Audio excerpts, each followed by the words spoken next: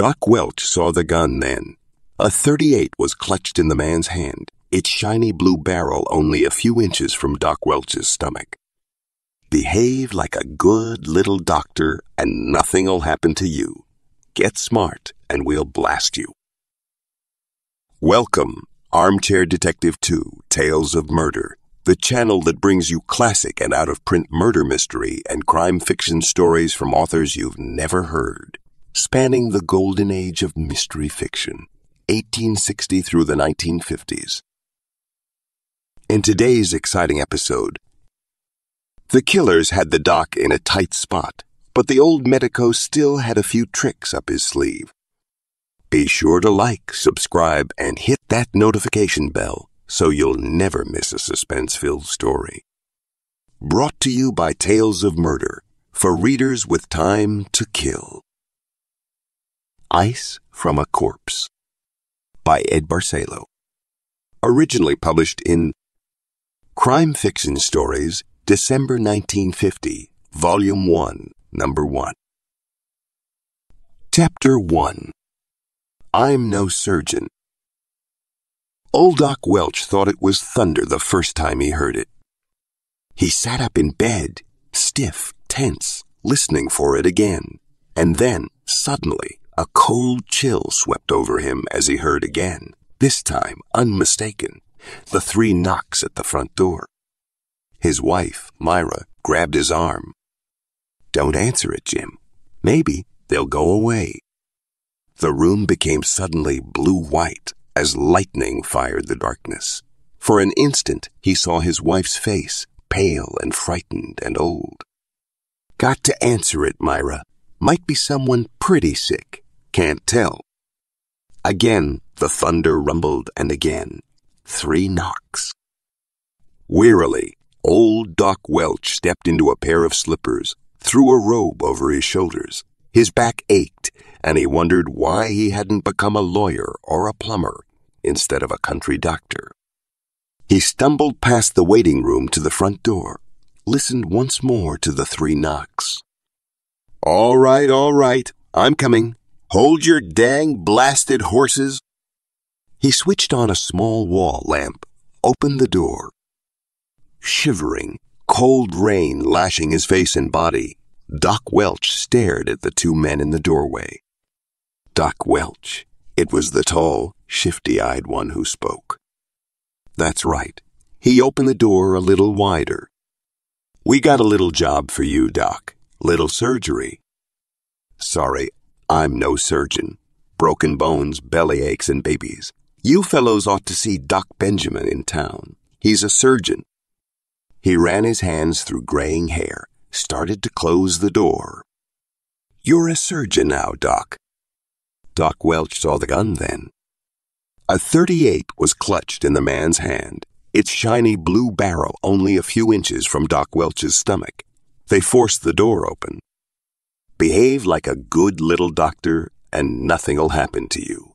Get smart and we'll blast you. Okay, Felix, go get the patient. Felix, the short one, disappeared to a car outside. Doc Welch backed up in the dim light of the hallway, studied the tall man, his eyes never for a second leaving the leveled .38. Sure, why hadn't he become a plumber? Plumbers were never wakened up at 3 a.m. to have a gun poked in their belly. All they had to worry about was pipes. Doc Welch turned then to see Felix and the patient in the doorway. Felix paused long enough to catch his breath. Then he locked both arms around the patient's chest. Grunting, his face red, he struggled and dragged the apparently unconscious patient into the hallway. Behind them, on the flowered carpet, lay a trail of rain and blood. The tall one slammed the door, never lowering the .38. Okay, Doc, take us to surgery, and no funny business. You fellows won't get away with this. No sermons, Doc. Move. He hesitated, then seeing no choice, moved toward the white-paneled door. He opened the door, and they were swiftly blanketed in darkness and the heavy scent of ether. That was when he got the idea. Come on, Doc. Put on a light. Wait till I find the switch, will you? Chapter 2. A Fear-Crazed Look. He started toward the cabinets at the far end of the room. There was a jug of concentrated ammonia in one cabinet, and if he could get his hands on it before the lights went on, throw it in their faces, it would blind them and choke them for a few seconds, and a few seconds was all he wanted. He would soon find something else to throw, a chair, more jugs and bottles, and somehow he'd get a hold of that gun. He'd show them that being old and fat with kind blue eyes didn't make you necessarily harmless. Slowly, almost on tiptoes, he reached the cabinet. He reached down in the darkness, gripped the jug, started to unscrew the cap. Suddenly, the stillness was broken by a muffled scream. He whirled, saw Myra silhouetted in the doorway. "Okay, lady, stand where you are. Come on, Doc, get that light on." There was no use to play it brave now. He didn't want Myra stopping any bullets. Do what they say. At least he'd live. Maybe. He cursed, angry that Myra had stumbled onto the scene, then switched on the light. "All right, lady, get over there with the doc." She saw the gun, flashed a fear-crazed look at her husband. "Come on, move." "Better do what he says, Myra." She moved toward him in short, quick steps. He put his arm around her. Felix and the other man dragged their still unconscious friend to a table in the center of the room, lifted him onto it. "All right, Doc, operate." Chapter 3. A Little Stomach Trouble. He shot a glance at his wife, saw the tears, the tremor of her lips, patted her gently, then moved reluctantly toward the table. He made a visual examination of the man on the table, and in just a few seconds he knew. "Looks like you're a little late, boys. Your pal is dead." "Now ain't that something?" the tall one said. His dark eyes blazed. "Operate, Doc." "Operate? For what? I told you this man is dead." "Do like I tell you, Doc. Open him up." The doc looked up, puzzled, saw the strange, twisted grin on the tall man's face. Were these men crazy? "Maybe you better explain to the doc, Felix. Let him know what he has to do." The short man moved closer, waved his own gun at the dead man. "Seems our friend had a little stomach trouble, Doc. He swallowed some diamonds he shouldn't have." Doc Welch still didn't get it. He was going to take a little trip below the border, and with all them gems in his belly, too. Only we got a slug in his back and talked him out of it. "Now open him up, Doc. They're coated with plastic. You can't miss them." Suddenly, everything became clear to Doc Welch. He'd been in town that afternoon, stopped in the waffle shop for a cup of coffee, and there had run into the sheriff having a dish of his favorites. It had passed over his head at the time, but now he remembered. The sheriff had spoken of a big jewelry store stick-up. He'd said 3 men, $30,000 worth of diamonds. Then these were the same men the whole state was looking for. He turned now, stared at the dead man, and this guy on the table had apparently tried to outwit the other two. He had coated the diamonds with some kind of plastic material, swallowed them one by one, hoping to escape by himself to Mexico. Unfortunately for him, his pals had got wise and killed him. "Okay, Doc, we ain't got all night. Snap it up." "Suppose I refuse." "Suppose you don't." The tall one's teeth were bared in a murderous smile as he waved the gun in the direction of the doc's wife. From a rack, he removed a white laboratory coat. At the table, he cut away the man's shirt and undershirt, lowered his trousers, then covered him with a sheet. The 2 men backed over against the wall.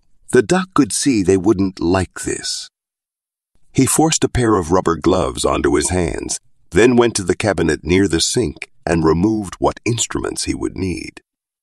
Paused over the corpse, the shiny stainless steel scalpel in hand, he took a last look at the 2 men standing in the shadows against the wall.